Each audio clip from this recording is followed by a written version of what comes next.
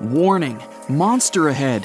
Not the best thing to see written on an old wooden sign at an entrance to a rainforest you just ran into.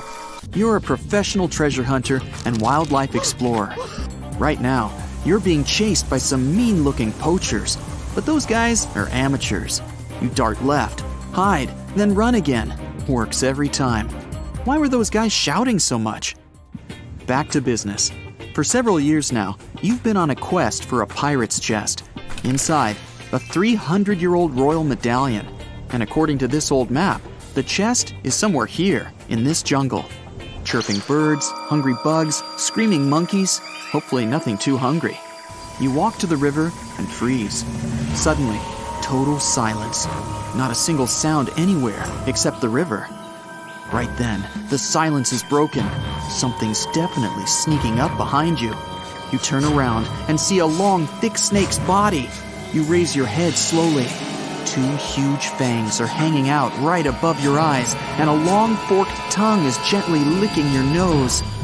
On the other end of the tongue is a deep, dark mouth. Looks like a black hole. You'd fit in there no problem. You take a step back and stumble over a rock. You fall. That's the last thing you remember. Then, darkness. Looks like you'll be out for a while. Time to find out what monster you just met. Meet Titanoboa, the largest snake that ever lived on Earth, and the largest land vertebrate after the dinosaurs.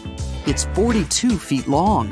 That's like 7 adults, or more than half a subway car. And it could weigh up to 1.5 tons. All modern pythons and anacondas are descendants of this ancient reptile that lived 60 million years ago. Except for this one, apparently. This snake isn't venomous, but it uses its long fangs to grab food. And its jaw is built for business. Imagine an empty car being crushed by the Brooklyn Bridge. That's what it feels like to be a Titanoboa's afternoon snack. Back to you. The Titanoboa was about to take a closer look at you, but you fell and passed out.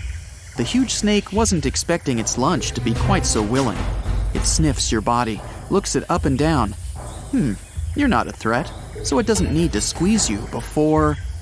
The snake opens its wide mouth and begins to swallow. Snakes have a special jaw, divided into several parts. They're connected by ligaments and muscles, so snakes can open their mouth up wide, like motorbike wide. But today, Titanoboa doesn't need to try so hard. Gulp. Titanoboas use their huge fangs to push food down their throats. While it's swallowing, Titanoboa likes to use saliva to grease up its lunch and make it more slippery, much easier to swallow. Bit by bit, you disappear from view. Your clothes are soaking wet at this point. A few minutes later, you've disappeared from view and the snake looks really fat. And that's when you wake up. So how do we know what would happen? Some guy in a full-body protective suit actually tried to get inside an anaconda on purpose. Darkness. You open your eyes and take a deep breath. An unpleasant liquid gets in your mouth a bit, and you cough. It's hard to scratch your itchy nose. You're squeezed in from all sides. Titanoboa has a super muscly throat. At first, you panic. What happened? Where are you? You scream, but no sound. It doesn't exactly smell great in there. And that's when you realize where you are. You can't see daylight anymore. Uh-oh. Then you feel a weird wiggling side to side. Titanoboa's on the move. A python can digest its lunch in a matter of weeks. It all depends on the size of the food. This Titanoboa just ate a relatively small snack. Shouldn't take it more than a few hours. But there is some good news. Since you're not that big, you have at least a bit of space to wriggle around in. You reach into your pants pocket. Your clothes, your hands, they're soaking wet. Nasty. Of course, everything else you brought with you is soaked also. Your map, matches, granola bar. Also, there's not that much air inside a massive snake. You need to conserve oxygen. Finally, you pull out your waterproof flashlight. It still works. Looks like a tiny red room. No doors, no windows. Then it hits you. Your phone. You can just reach it. The screen's cracked, but it still works. But you've only got 4% battery. And there's no signal. You think about the signal flare strapped to your ankle. the ones you use to light up a dark cave and stuff, but you can't reach it. You put all your strength into bending your knees, but you just can't. Suddenly, you notice that you've stopped moving. Snakes like to crawl to a safe resting place after eating a large meal. That's when it starts releasing more enzymes to help it digest its prize. You've got one shot to reach the flare. You need to relax your whole body. You stop moving and start to breathe slowly. You feel the walls around you start to relax too. You have 1 second to bend down and reach for the flare. You go for it. Your hand slides down your leg, past the knee, almost there. You reach your ankle, but there's nothing there. It must have come loose while you were running through the rainforest.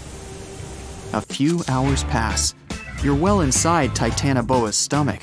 Snakes have powerful enzymes that can digest all parts of an animal, so it wouldn't have problems dealing with clothes and shoes.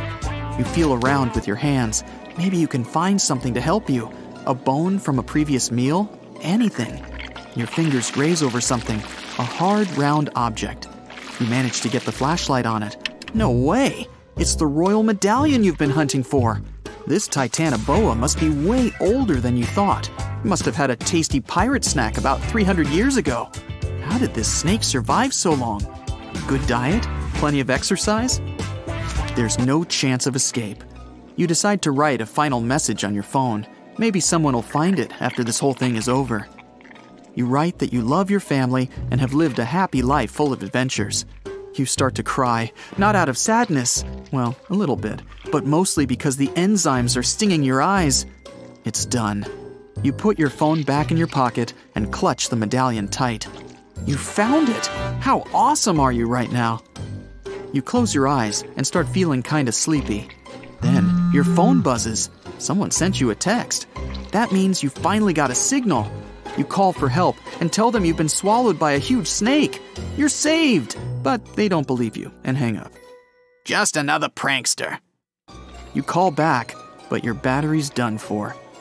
A moment later, the snake begins to move again. You hear strange noises coming from outside. What's going on? You can feel the snake's muscles tense up, like it's getting ready to make a dash for it. A few seconds pass, and then the snake suddenly relaxes. You hear human voices. You try to shout, but you're inside a snake.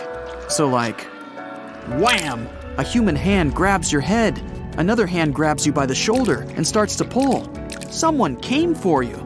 You pass through the throat, and after a couple of minutes, the darkness disappears and sunlight hits your eyes. You're saved! Why did you run away from us? We were trying to warn you. Whoa, that guy looks real familiar. Oh, it's that guy who was chasing you earlier. Turns out he wasn't a poacher, he was a local guide. Apparently, locals are always pulling lost tourists out of Titanoboa's stomach. They usually just give the snake something to make it sleepy, then pull, pull, pull. You hug your saviors and thank them for their help. You're never going back to that rainforest, that's for sure. A smile spreads over your face, and you reach into your pocket to feel that sweet gold medallion. No! It must have fallen out! That means it's still stuck in the snake's stomach. You look at the rescuers and ask, "You mind if I pop back in there real quick?"